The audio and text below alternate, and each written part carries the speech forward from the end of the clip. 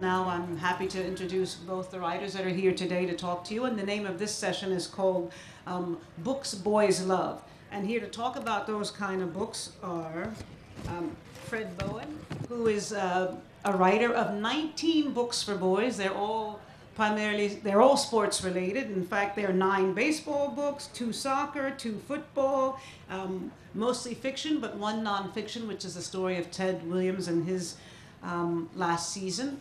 And he's also writes the kids column for the Post and has been for the last 13 years. And our other writer is Tommy Greenwald, and he is the author of the Charlie Joe Jackson books, and I can't wait for him to tell you about them. They're based on some real experience for him. There are 3 books in the series, and he is also the writer of a screenplay called Sweet Emotion, and he's also has a play that's been performed all over the place. It's called John and Jin, and he's the lyricist, I guess, for that piece. And what I'm going to ask them both to do is come on up and talk about themselves a little bit and about the books and things, and then we'll open it up for questions. Thank you. Should I go first? I'm going first? All right, good. Actually, maybe hold that. I'll just do it up here. All right, good morning. It's great to have everybody here. That's right, my name's Fred Bowen, and I do a whole bunch of things. One thing I write a series of kids' sports books. And what they do is they combine sports fiction and sports history, and there's always a chapter of sports history in the back. And I love sports history, which is one of the reasons I brought along these. These are replicas. Can any of the kids in our audience tell me what a replica is?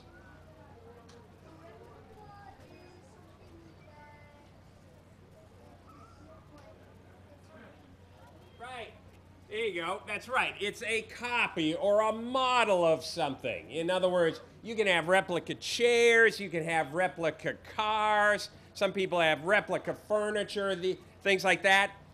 These are replicas of the first baseball gloves. When people started playing baseball in this country, and now they think it's about 200 years ago, somebody discovered a few years ago that there was a law in Western Massachusetts that you could not play baseball too close to a church. And so they figured people must have been playing baseball 200 years ago. But when people first started playing baseball all that time ago, you know what they wore on their hands? Nothing. They wore nothing on their hands. And you know why they wore nothing on their hands? They weren't very smart. And then somebody got the very smart idea. I guess that's the big train, right? You know, Walter Johnson and the big train. Should I stop? Can you hear me? That's all right. We'll keep talking. Somebody got the very smart idea that his hands were killing him. In other words, is it coming right here? Wait a second. Oh, I was getting a little scared there. Wow. So, I hope it's not a freight train, which, by the way, is a tremendous book by Donald Cruz, picture book. Okay, I think the most of the stuff is by there. But somebody got the idea and said, man, my hands are killing me. And so what he did was he took work gloves or bricklayer gloves and he snipped off the tops of the fingers. Now, another question for the kids out there, why do you think he snipped off the tops of the fingers? Does anybody know? Why would it? Right there, go ahead.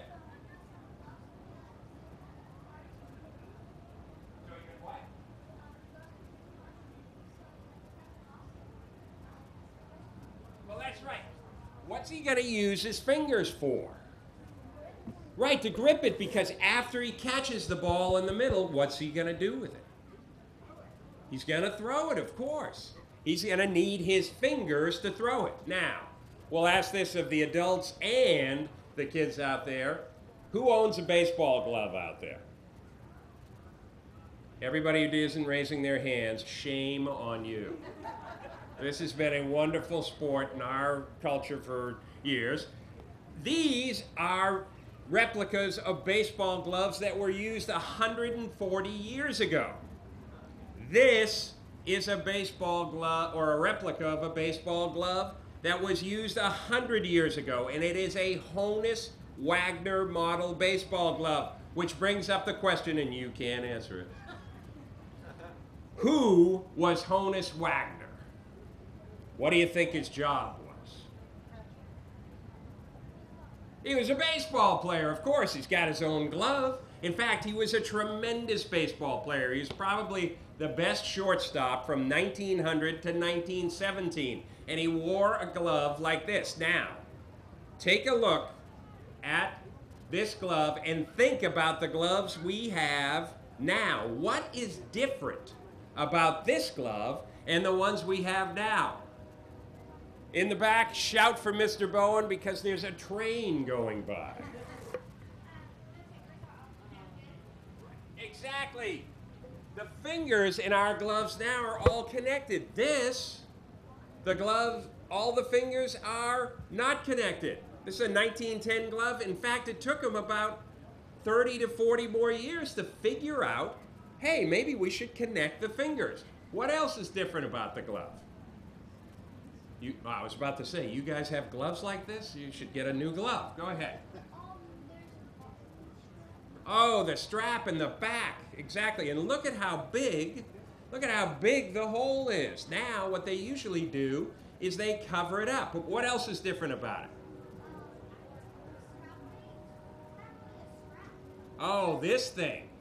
This thing. Yeah, now it's just, yeah, sort of a strip of leather here. Now what they have is they have a nice webbing where you can catch the ball. So this one is just, you really have to catch it in the middle, and then you got to put your hand right over it. Is there anybody old enough to remember when the coaches used to say two hands all the time? Well, it's really because the gloves, you couldn't catch the ball with two hands. Way back in the corner, and tell me what else is different about this glove. It's what? Oh, you are absolutely right. You said it's more flat than curvy. That's right. What they do now is they shape the glove so that the ball goes boom, right into the glove, and you can close your hand right over it. The reason I'm bringing these up is because I love the history of the games we play. In other words, I like to find out, well, gee, they didn't always play the games the way they are now. And so I have lots of different books about it, and I always have a chapter of sports history in the back. This one's the latest one. It's called Perfect Game, and it's about a kid who wants to pitch a perfect game. So some of what I tell you in the back is about the 23 people who have pitched a perfect game, which is no hits, no walks, nobody getting on base. This is a soccer book. It's called Go for the Goal. And what I tell you about in the back of that book is about the 1999 Women's World Cup team who had a coach whose only job was to make the women on the team better teammates. And that was one of the reasons they were such a great team. This one is called Quarterback Season.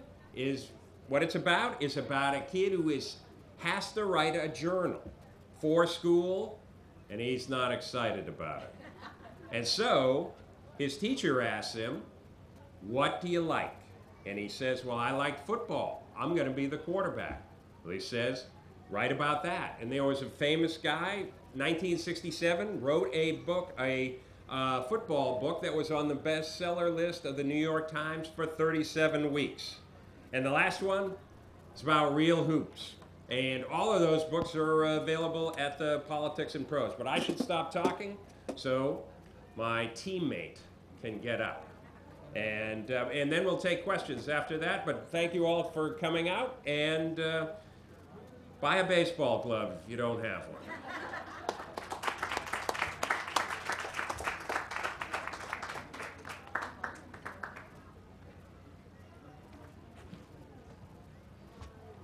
Hi, you guys. Whoa, whoa, whoa, whoa, whoa. Thanks, Fred. And thanks for having me, everybody, at the Gaithersburg Book Festival. My name is Tommy Greenwald. I love sports, and I definitely do own a baseball glove. And I played soccer, but my books are not about sports. They're about a boy and his love of a lot of things, including sports, and his non-love of one major thing, and that's reading. And his name is Charlie Joe Jackson, and Charlie Joe Jackson's Guide to Not Reading is the first book. The first thing I need, can I get one volunteer from the audience to hold my water? This is an important job. Okay, come on out, you come on out. Bravo! Here you go. This is important. Whenever I want water, come on. Well, no, you can go back to your seat. But whenever I want water, you have to bring it up and give me a sip, okay? For instance, now I would like some water.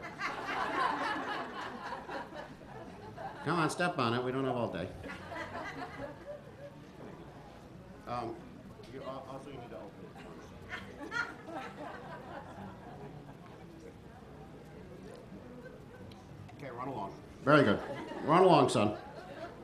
Now, I was a real reader growing up myself. I was, well, let's take a poll. Who likes reading here? You're at a book festival, so my hunch is that we've got a lot of readers. Is there anybody here who's not crazy about reading? Come on, admit it. One guy in the back. My water helper, not a reader. I grew up like most of you guys. I was a huge reader. I remember the first book I loved when I was about 5 years old was this picture book called Are You My Mother? Do you guys remember that book? It's still in print, I think, right? What's it? You remember what that book's about? Who remembers what that book's about? You already volunteered. Anybody else? Yeah.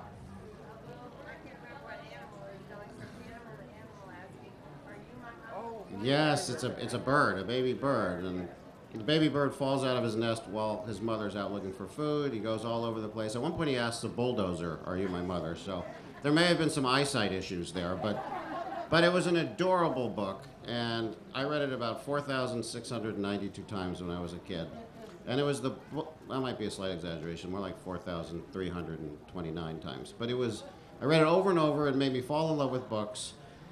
And then I grew up, got married, had kids of my own, one of whom is here, that I will identify him later. Oh, spilling the beans. This is my son, Charlie. Wave to the fans, Charles. I grew up loving reading. I had 3 kids of my own, Charlie, Joe, and Jack, okay? Hated reading. Grew up 5 years old, they wouldn't mind being read to, but by the time they were 7, 8, 9 years old, they'd all decided, Charlie first had decided that he wasn't going to be a reader, and then of course Joe and Jack kind of fell in line and decided that they weren't going to be readers. The next thing I knew, I had 3 real adamant non-readers on my hands. And every parent and every teacher knows how frustrating it is to deal with kids who don't like to read. You guys are the lucky ones out there, since you've got kids who voluntarily came to a book festival, but there's a lot of parents out there like me who have been struggling trying to get their kids to read. And you try everything. First you try to bribe them. I bribed all my kids with milkshakes, trips to the sports store to get brand new baseball gloves, which Fred would approve of. One time, one of my middle kids was a reptile fan, so I said, if you read 2 books about reptiles, I will get you an iguana. And he read the books. I got the iguana. We had an iguana named Leo, and then he kind of stopped reading again after that. So it's even when you bribe them to read, it doesn't turn them into readers. It turns them into kids who like stuff and realize they can get it by reading. So after about 5 or 10 years of trying to get my kids to read and looking for books about them, kids who were great kids, because I don't judge kids who don't like to read. They're awesome, just as awesome as any other kind of kid, and I had 3 of them of my own, so I'm obviously biased, but I thought my 3 kids were great kids.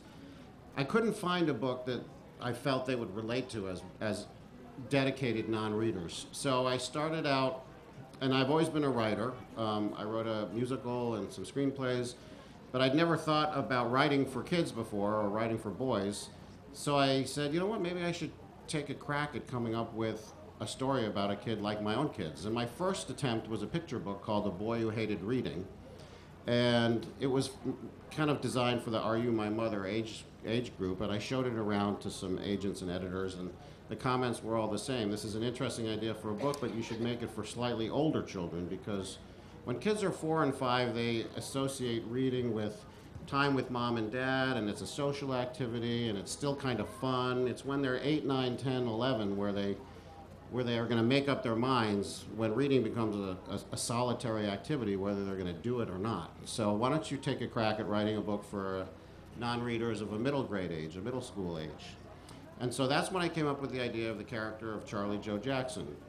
My kids, Charlie, Joe, and Jack, are all kind of equal parts Charlie Joe Jackson. There's parts of all of them in this kid. Charlie himself says that the good parts of Charlie Joe are based on him and the annoying parts are based on Joe and Jack.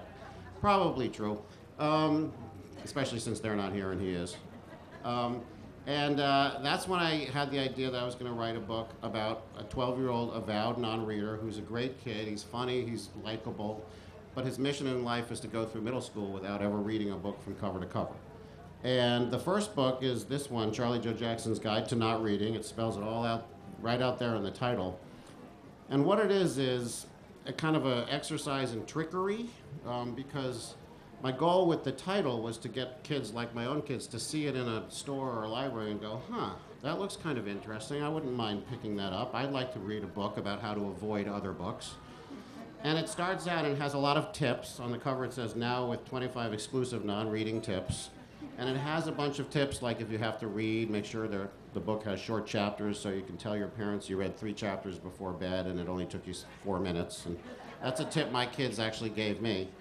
And if your parents ever tell you you don't read, remind them all the ways you do read: menus, texts, IMs, video game instructions. But at the same time, it's a story that, as it goes along, the chapters get a little bit longer and the story gets a little bit more involved, and it's about boys and girls and middle school crushes and fights and arguments, and his quest to avoid books leads him on this kind of wild journey throughout his year in middle school. And my goal is that kids who started out reading it thinking this was just how I was going to avoid books get wrapped up in a story and actually find that they've read a book and enjoyed it all the way through. So that's the kind of the background of the series.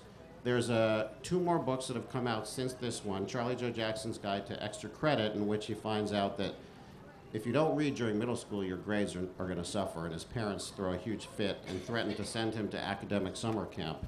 And he says, in a panic, if I get straight A's, can I avoid going to this camp? They laugh, then they say yes, and so the second book is about his efforts to avoid this summer camp. Well, sure enough, he ends up at the summer camp, and this third book, Charlie Joe Jackson's Guide to Summer Vacation, just came out, and it's about his 3 weeks at a summer camp called Camp Read a Bookie, where he is the only kid there who does not love learning, and he's been kind of the popular, well-adjusted, devil-may-care kid all through his life, and suddenly he's the outsider at this place, and everybody looks at him strange because he's the one that doesn't like to learn. And so he needs to figure out how he's going to survive in this place for 3 weeks. And he's determined to make the other kids a little bit more like him, less studious and more fun-loving, and they're determined to make him more like them, more studious and less fun-loving. And they kind of come to an interesting resolution by the end of the book where they've each learned a little bit about how the other side lives. And that's the book that just came out. That's the story of Charlie Joe Jackson. Charlie, thank you so much for hating to read growing up, because I never would have written these if he was a book lover. And now I have these books to try to get kids that were like my own kids to read a little bit more, boys and girls. I am happy that kids who love to read also love these books. I've been lucky, and girls and boys are reading them in equal measure. So in that sense, it's great. But the original goal was to get boy reluctant readers to pick up a book and have a few laughs. So thanks so much, and we're happy to answer any questions you guys have.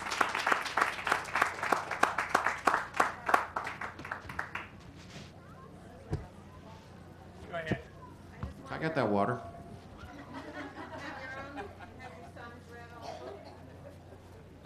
Have my sons read all the books? Well, I'll tell you, the dedication in my first book answers that question partly. I'll read it to you real quickly. Kathy's my wife, so I dedicated it for Kathy, who gladly read several drafts of this book and helped make it better, and for Charlie, Joe, and Jack, who didn't. And that's kind of the truth, but Charlie was good enough to, I ordered them to read this first one because I wanted to make sure it felt real, and the conversations in the lunchroom felt like conversations kids would have. When I started writing, my youngest was still in middle school, and I got them all to read enough of them to make sure that they rang true to that age set, but it's been a struggle. It's been a struggle, and they don't love to read now. They accept it a little bit more. Charlie can even answer that question, but my kids are not huge readers now, but they've begun the process to hopefully becoming readers. Can I jump in real quick here? And one piece of advice, I see parents out there. He was talking about how young kids associate reading with time with their parents. There's no reason to stop reading with your children once they become independent readers. In my family, we read books together, things like that. It's a good way to talk to your kids without having to put them on the spot.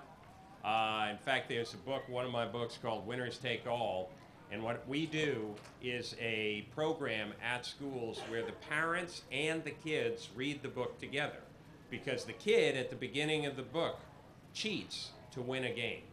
And then the question is, what's he going to do?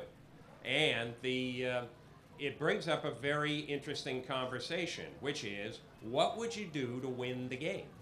Is it what and what is honesty in sports? Is it what the referee says, or what you know to be true?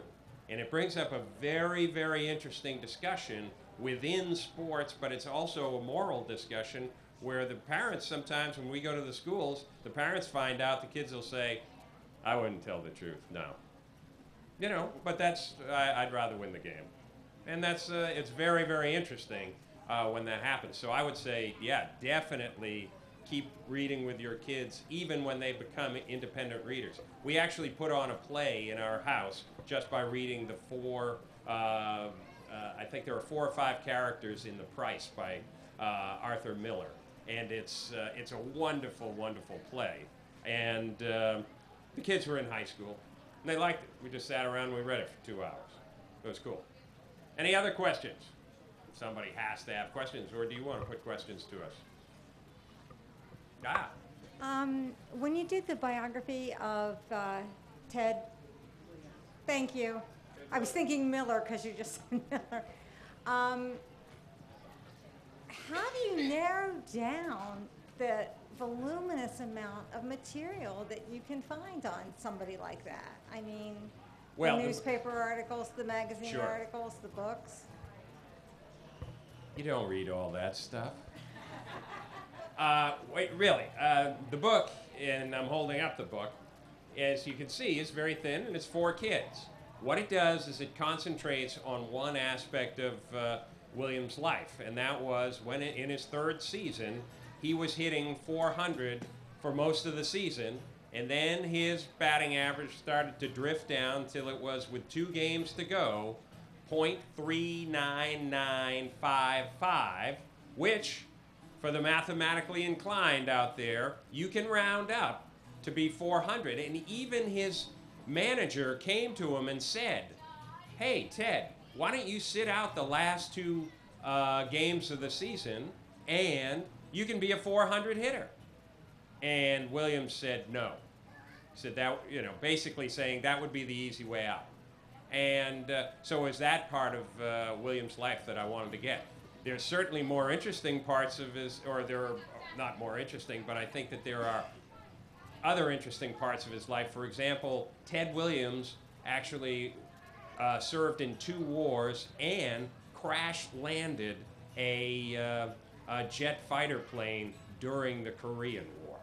So when you start to talk about, quote, sports heroes, these people who just happen to be able to be very good at a game, we tend to forget that they're in World War II. I believe it was Warren Spahn or Yogi Berra was in D-Day. Those guys were real heroes. So, any other questions?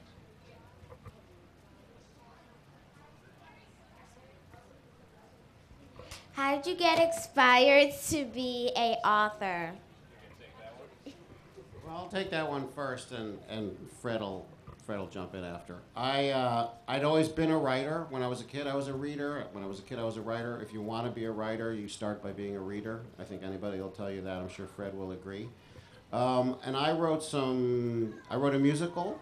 I wrote a musical when I was about 25, and then I said, well, do I want to write musicals or do I want to write other kinds of things too and see what happens? And I wrote a couple of screenplays and I wrote some short stories, but it was only when I had my own kids, Charlie, Joe, and Jack, and I had struggles trying to get them to read, that I decided to become a writer for children. So I think the first thing, I think what I learned from that whole process is if you need to write, you're going to be a writer.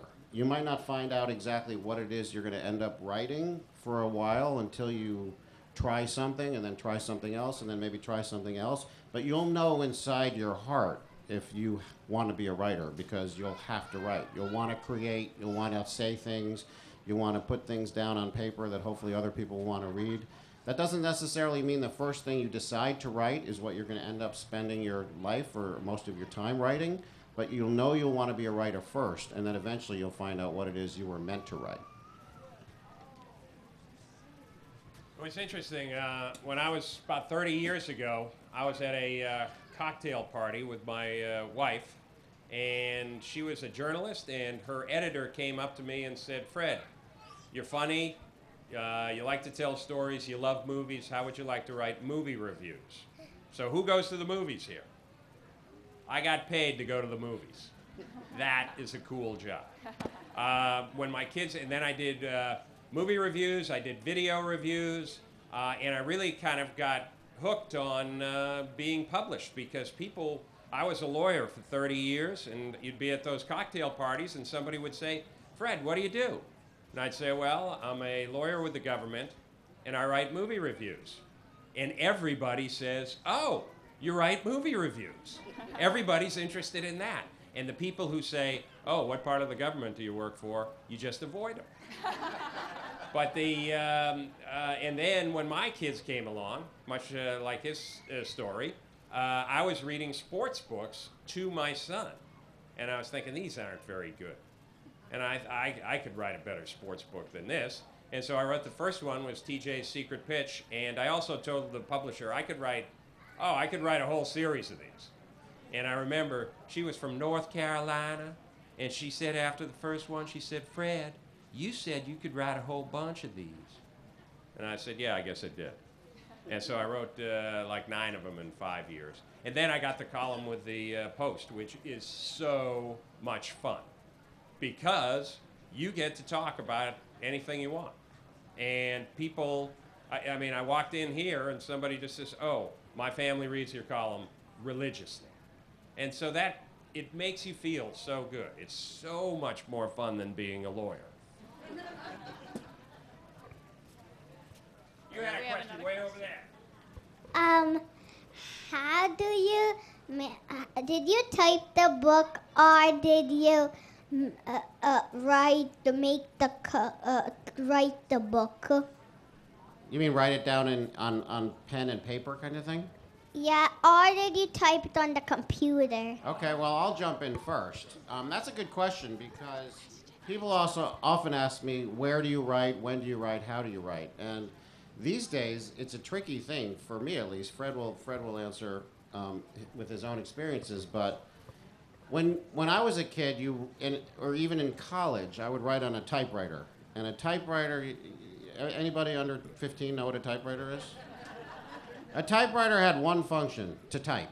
And you would type and you would write, and that would be it, typewriter. Now, I write on a computer. What else is on that computer? The internet is on that computer. Twitter is on that computer. Cats playing poker with pigs is on that computer, on YouTube. Anything, the entire world is right at your fingertips when you're writing. So the first thing you have to do, or the first thing that I have to do, is try to block everything out. Block out all those temptations. Block out the temptation to go see what's happening on the New York Times or the Washington Post website. Block out the temptation to check my email. It's a real challenge to write these days because you really need to focus. But I do all my writing on the computer. I write write on the train going back and forth to my real job. I write at the bookstore. I write at the library. The one place I don't write is at home, because home for me is where I relax and play with the dogs and watch TV and hang out. So I try to go elsewhere to do my writing, but I do it all on a computer. I'm going to show you the secret to writing. They're notebooks. All right? We were talking about, where you write. I used to, particularly when I was, hey, he's leaving. He doesn't want to know the secret to writing. I can't believe it. All right. Okay. The heck with you. I'll show these kids. All you do is you write things down. It's just a list. It's a list of all the things you want to put in your book. And in fact, this notebook goes to this book. They don't look the same, do they? But I write down all the ideas that I want to put in the book, and then I go to the computer. And by that time, I have the book sort of figured out in my head and in this notebook. And so what you were talking about, all the distractions, you really want to write the book. All the distractions sort of come. It's an easy way to get rid of distractions. You just sit somewhere and imagine the book. And so I always find that has been helpful. I write my columns. I write those, by the way, if anybody could see this, it says WP40. Every column that I write, I start with a list. This one was about the Strasbourg question, whether or not to sit down Steven Strasbourg last year. And so I started to write down what I thought about it. It's a way to organize the way you think. You know what? The problem, as he was saying, with computers is everybody's just doing stuff. Nobody's thinking. Take time to think. In other words, think, what is it that I think about Strasbourg, sitting down Strasbourg last year? And what I really thought was, good for them. They are following doctor's orders, and wouldn't it be nice if parents did the same, and coaches did the same thing with kids? You know that there are studies, you're not supposed to throw curveballs until you're 14, 15 years old. Take a look at the Little League Series this year at the end of August. Kids throwing curveballs. They're ruining their arms. Another thing, you're not supposed to play one sport the year round. The American Association of Pediatrics has written on this twice. What do kids do? They play soccer or basketball year round. Why? So they can become great 10-year-old players? There's no reason for that. There's none. We don't want to make great, let's say, 10-year-old mathematicians or great 10-year-old, physicists. You want to get them interested in it so when they become adults, they're good at it. The fact that we have national championships for 7-year-olds is total insanity.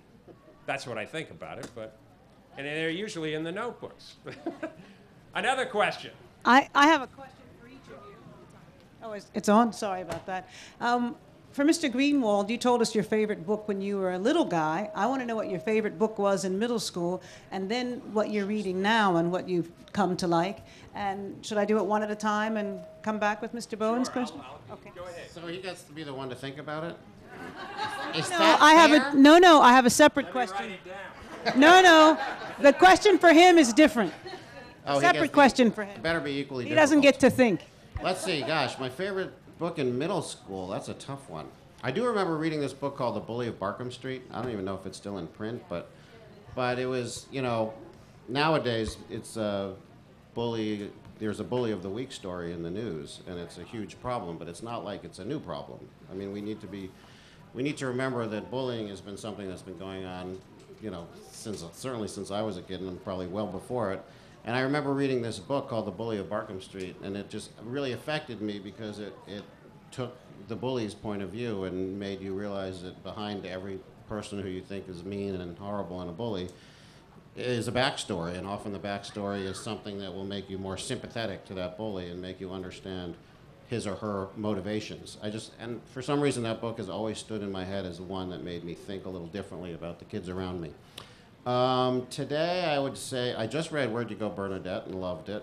My favorite contemporary or reasonably contemporary adult novels are are varied and wide, and as you know, Lonesome Dove and Catch-22 and The Magus by John Fowles, and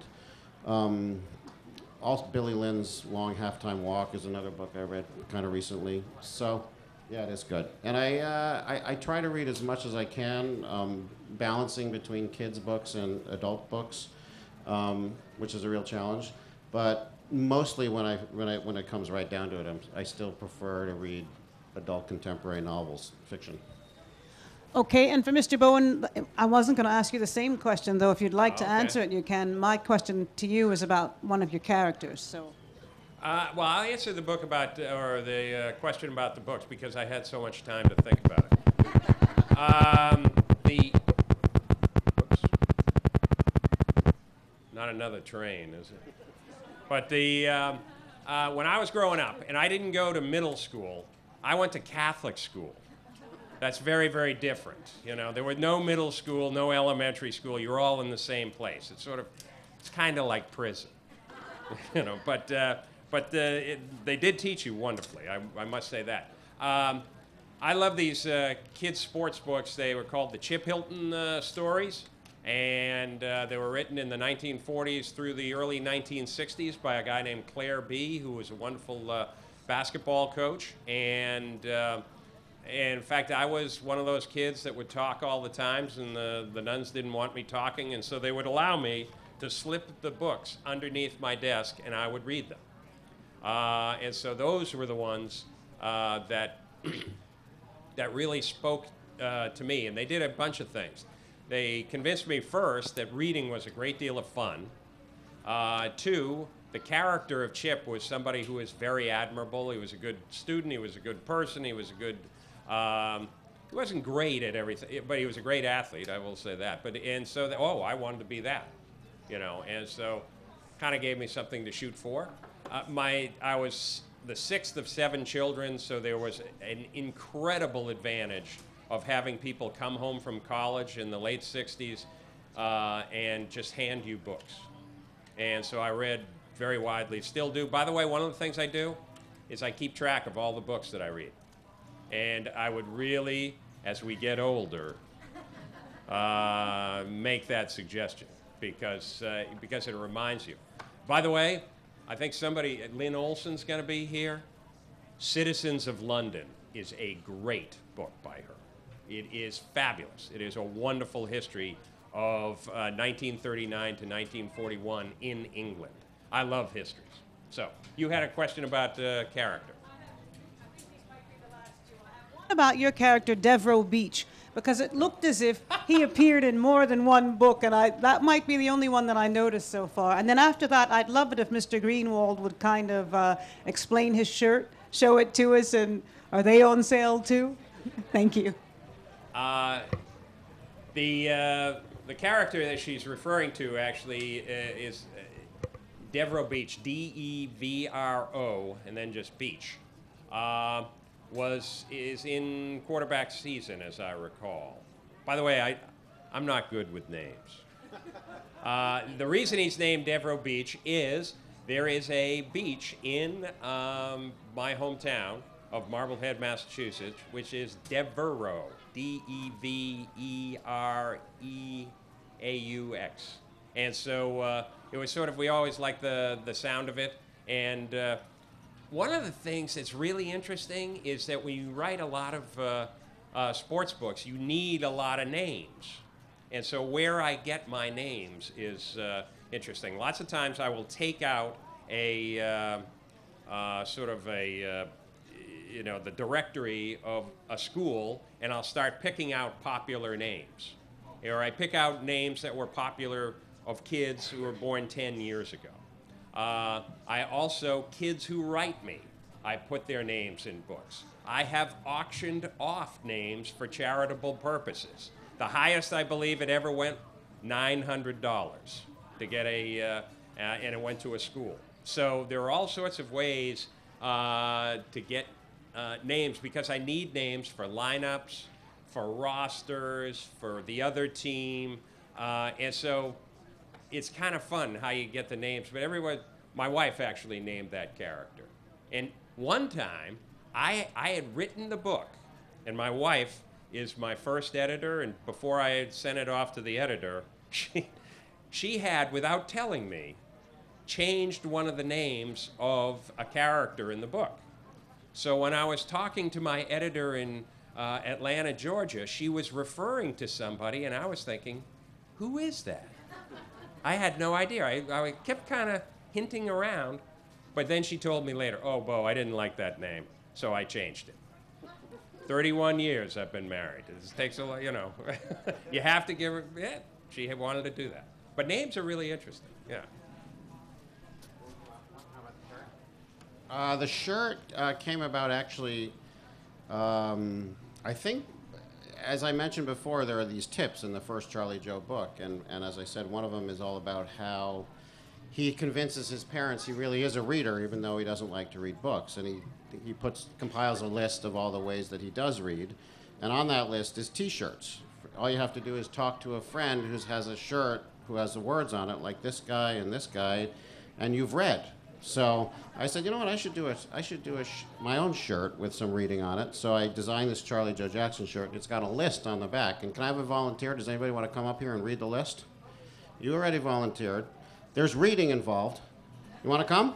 All right, come on. Let's take this microphone. Okay. What's your name? Andrew? Andrew, ladies and gentlemen. Okay, Andrew's going to read the back of my shirt. Speak into the mic. Top 10 things to do instead of reading. 10, eating. 9, watching TV. 8, playing video games. 7, shopping. 6, playing with your dog. 5, exercising. 4, texting. 3, sleeping. 2, pretending to read. 1, feeling sorry for other kids who are reading. Nice job, Andrew. You've now read enough for the day. You can go play outside. Oh, we are outside, and it's raining a little bit. Anyway, that's the backstory of the shirt. Can we do another question? Sure.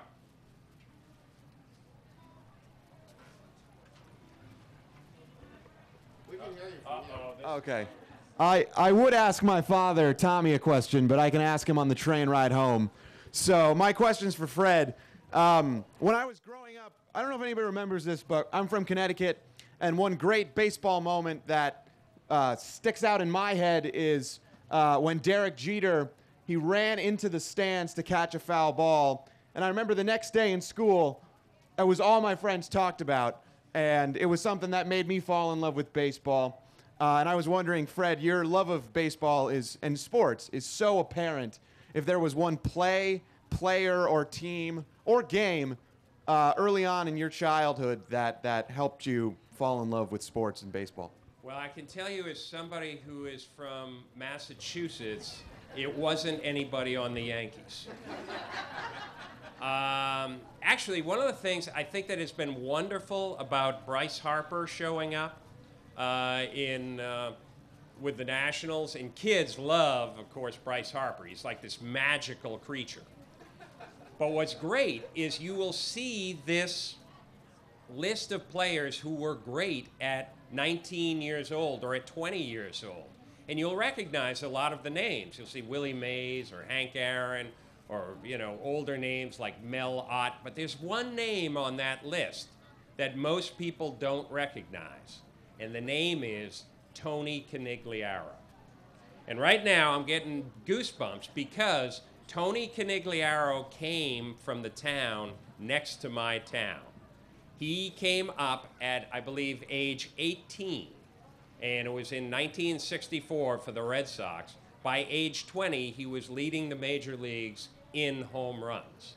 He is, either he or Mel Ott is the youngest guy ever to hit a home, or ever to hit 100 home runs. He was this incredible player.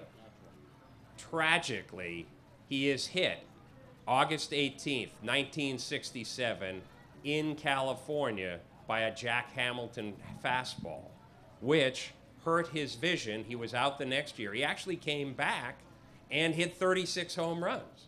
He was a tremendous player, but eventually his eyesight wasn't good enough to play.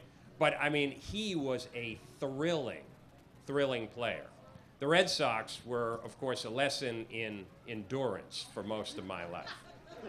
And in fact, I remember I was hoping, I'll give away my political leanings here, I was hoping actually that George W. Bush would not be reelected in 2004. And I told my friends, I said, oh, I would have given up the Red Sox winning the World Series for him not to be reelected.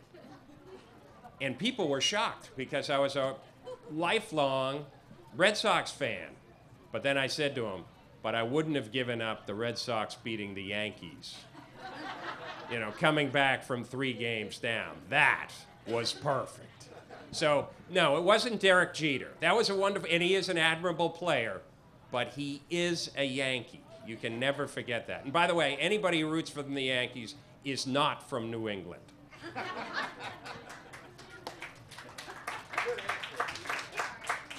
I think if there's one more question, I think we literally have time for one more. Yeah, this guy right here. Well, I am planning to write a book. This is an interesting one. In the 3rd Charlie Joe Jackson book, at this Camp Read a Bookie, he meets a kid named Jack Strong. And Jack Strong is the opposite of Charlie Joe. He's a big reader. He's a great student. He loves to learn, but he has a problem. And his problem is that he does too many things. He runs around to a few too many activities. His parents have scheduled him for a lot of stuff, and he's overscheduled. So my next book is actually all about Jack Strong, the kid that Charlie Joe meets. And in that book, he finally gets tired of going from activity to activity to activity, because he likes some of them, but he also doesn't like a lot of them. Freight train! So I'm going to talk fast. Anyway, it's about his situation where he finally gets fed up. He goes on strike and refuses to get up from his couch until his parents let him drop some of his activities. I'm going to write a book about a train. That's what I'm going to do. No, my next book is going to be a football book, and it'll come out the fall of 2014. But I think I got to work a train into it. Thank you all for coming out. Everybody.